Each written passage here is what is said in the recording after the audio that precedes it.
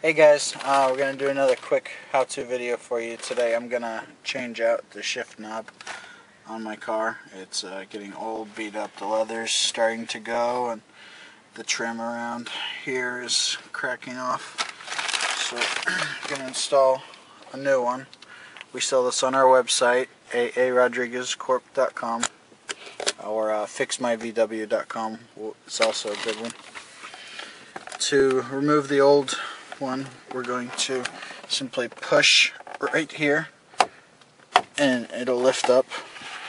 You lift it all the way up, and there's a clamp down here.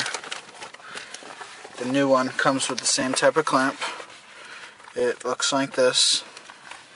To remove it, you need to take something called end nipper pliers, and you're going to put it on here, and all you got to do is twist. It'll break off. Now the shift knob is loose, all you got to do is pull up to install the new one.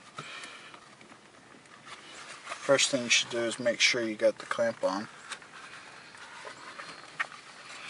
After that, what you can do is drop it on, bang down once.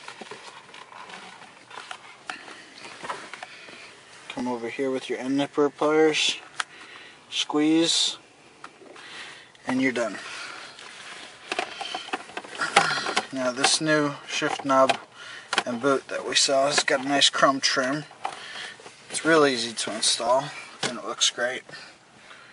Again, you can find this on our website, fixmyvw.com or aarodriguezcorp.com. Thanks.